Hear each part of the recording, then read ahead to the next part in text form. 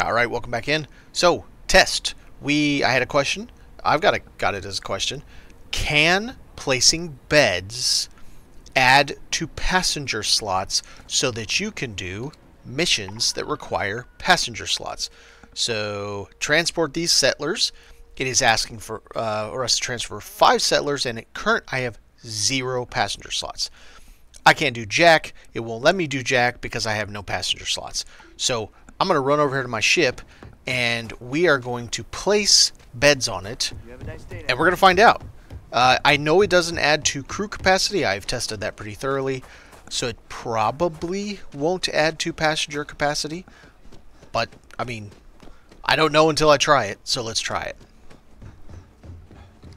Never mind this ship that I'm still working on it as a proof of concept. The corridor proof of concept. So I'm going to come in here and we are going to place some beds. Alright, I'm going to start with just bunks because I have a secondary question. Do bunks count as 2 beds or do they count as 1 bed? Now, for the passenger thing, do they count as any beds? We're going to find out. That's not what I want. Let's try turn it like this. We're going to jam some in here. Alright, there's one. There's 1 or 2. Don't know exactly.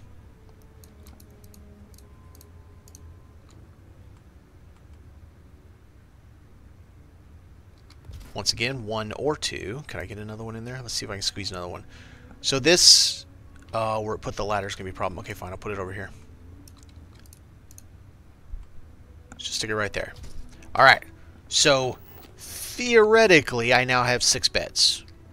I mean, the bed works for me. At least the bottom bunk does. Alright. Now let's zoom back over there. Get stuck in the doorway because of course I will. And let's go find out if beds equal passenger slots, or if still, just like with crew, it is 100% tied to the hab itself. Meaning you would have to have living quarters, AIOs, excuse me, all in ones in order to make it work. Mission board.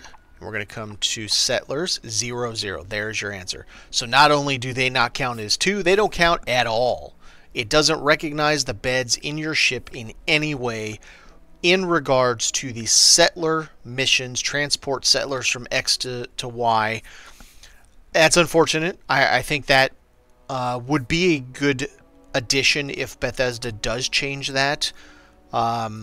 Maybe even make it so that certain units like the living quarters, the all-in-ones do count, but the captain's quarter bed does not count for passengers. Crew, fine, but not passengers, because that would honestly make sense. You wouldn't have some nobody you've never heard of before sleeping in your captain's bed. Alright, thanks for watching.